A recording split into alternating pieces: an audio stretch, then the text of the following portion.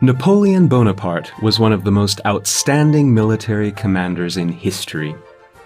He completely redrew the map of Europe, both as a general and emperor. After his coronation as emperor in 1804, he managed to expand the territory of France thanks to his successful military campaigns. Napoleon ruled not only the French Empire, but also its satellite states, though they were still formally independent.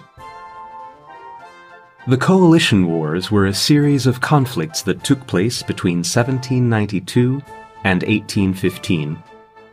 The Coalition Wars fought between 1799 and 1815, that is, between the rise of Napoleon as first consul and his fall, are referred to as the Napoleonic Wars. Even though most of the battles were fought in Europe, they can be termed a world war, as they spanned other parts of the world, including North Africa, parts of Asia, and the Atlantic Ocean. France and its allies were fighting against various coalitions, hence the name, of European countries over time.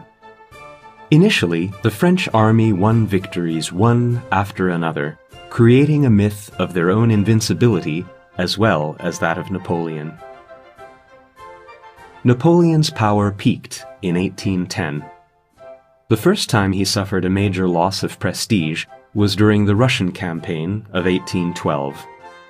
This also proved that his army was not invincible.